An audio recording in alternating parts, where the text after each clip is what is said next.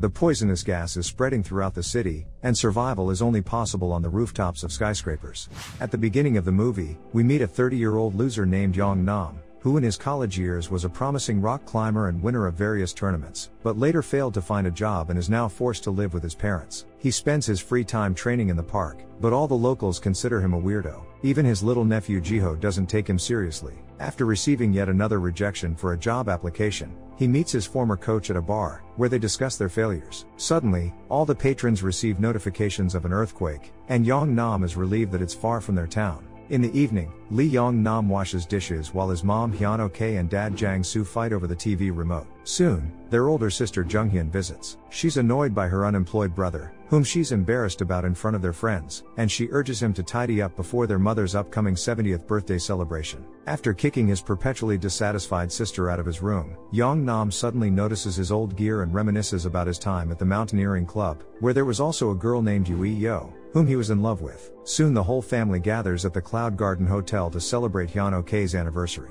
Yong Nam interacts with numerous relatives who ask him uncomfortable questions about work and personal life, but all he can tell them is that he sleeps, eats, and goes to the bathroom. Everyone is astonished by his meaningless life, but they claim that things will surely get better for him soon. During the celebration, Yong Nam accidentally notices Yui Yo among the hotel staff. Soon they step out onto the staircase to chat, and Yong Nam assures the surprised girl that he didn't know she worked here and chose this place based on internet reviews. Learning that the girl is the assistant manager, Yong Nam decides to lie and tells her that he's the director of a large company. Yui Yo is taken aback by Yong Nam's sudden claim of success and recalls their previous encounter, during which Yong Nam awkwardly asked her out, only to be turned down. Despite Yong Nam's attempt to portray himself as unfazed by the rejection and insist that everything has been going well for him since, Yui Yo remains skeptical, knowing it's not true.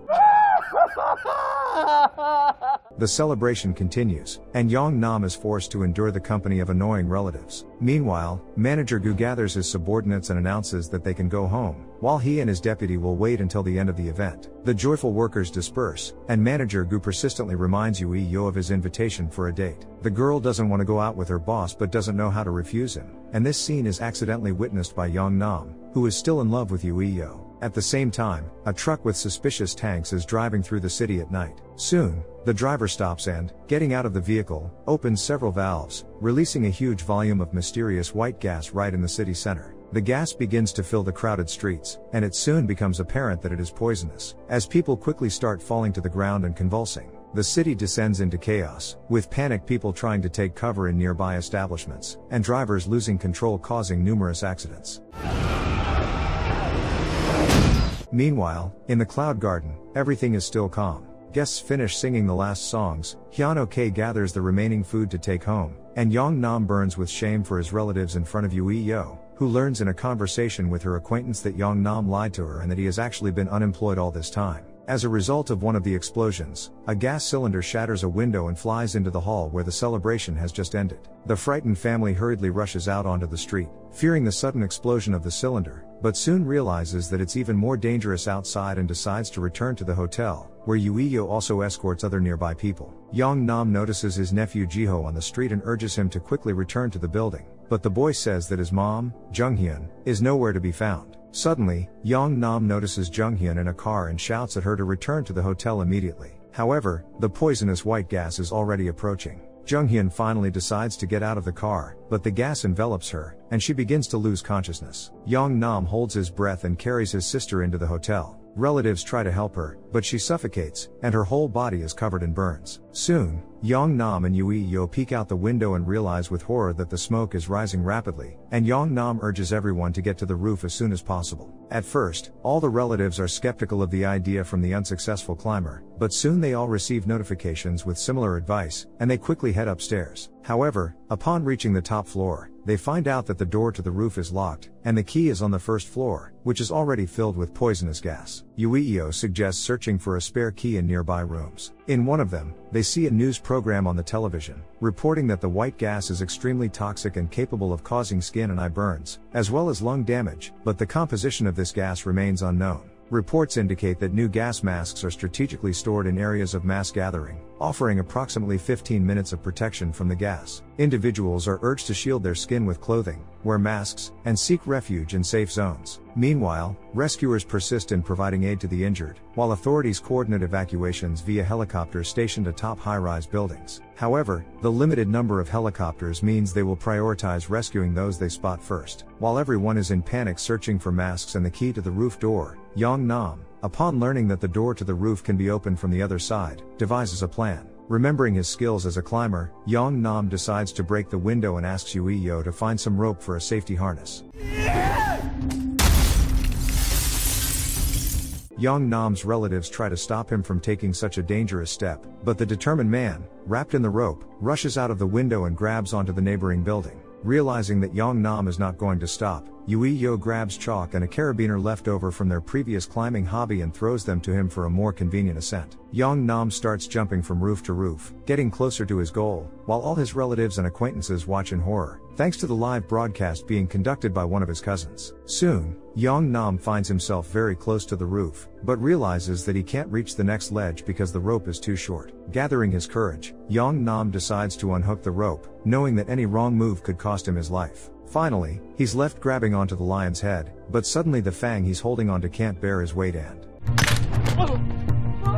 Fortunately, Yong Nam manages to pull himself up and successfully climbs onto the roof of the cloud garden. After catching his breath, he opens the door and lets everyone onto the terrace. As a helicopter flies overhead, people below attempt to attract its attention, but the pilots remain oblivious to their presence. It's then that Yo proposes a solution, using the light from their phones to signal SOS in hopes of catching the attention of the rescuers above. Meanwhile, the police successfully identify the culprit behind the release of the poisonous gas. Shockingly, it is revealed to be the co-founder and former head of the research department at a biotechnology company. Following his termination from the company and subsequent losses in numerous lawsuits, he had become embittered and vengeful. His threats against the company's management escalated, leading to the development of a sinister plan for revenge. For several minutes, the family continuously sends an SOS signal, but the power of their phone flashlights turns out to be insufficient to be noticed. Yong Nam's cousins bring a loudspeaker to the roof and ask for help through it, but even that doesn't help. Soon, Yo comes up with a new idea. She runs to the distribution panel and starts sending a signal using massive advertising billboards. This plan works, and the helicopter halts directly above them,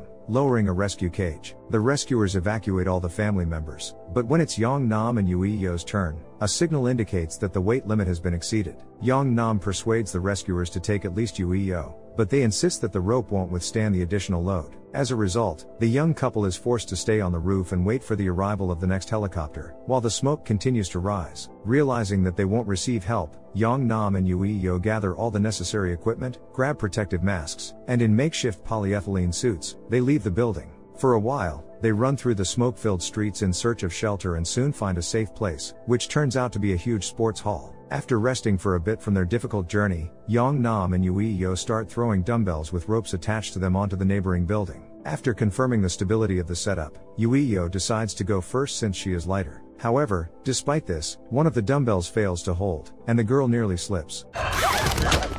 Fortunately, the girl successfully crosses to the other side. Now it's Yong Nam's turn, but suddenly the poisonous gas starts coming out of the ventilation system, filling the roof and threatening to ruin all their plans. Yong Nam asks Yo to hide, while he quickly returns back and, wearing a protective suit and carrying an additional weight, miraculously makes his way back onto the roof. Meanwhile, the rescued people continue to receive assistance at special centers in safe zones of the city. The news reports that the gas can be easily neutralized with ordinary water. However, considering the vast affected area, it will take an indefinite amount of time to eliminate the gas. Yong Nam's father, Jang Soo, deeply concerned about his son's safety, is determined to return to the contaminated area to find him. So, he and a few companions decide to walk to the hotel. Soon, they come across men launching drones into the disaster area, and Jang Soo offers them money to send a drone to the hotel to check on his son's well-being. Yong Nam and Yo find themselves on the roof of another building. Seeing many human figures and mannequins around, the girl decides to line them up at the edge, creating the illusion of a crowd, as rescuers are more likely to save 20 people than just 2.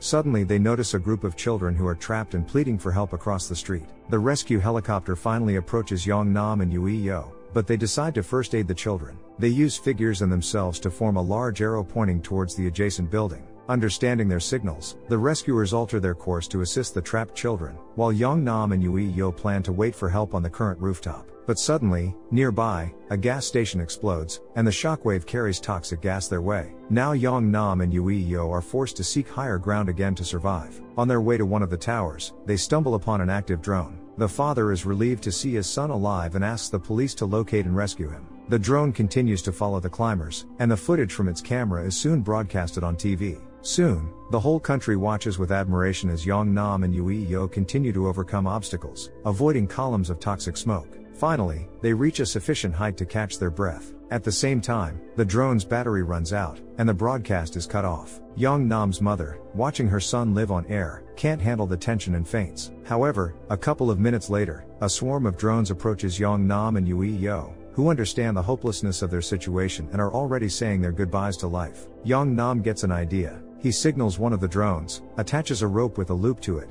and sends it to the adjacent building to hook the loop onto a pipe. Stretching the rope between the buildings, Yong Nam and Yui Yo tie themselves together and prepare to quickly traverse to the other side. However, they suddenly find themselves suspended at a tremendous height between the buildings. At that moment, the loop attached by the drone to the pipe starts slipping. In this critical moment, Yui Yo makes a sudden decision to cut the rope and move to the other building holding onto one end of it.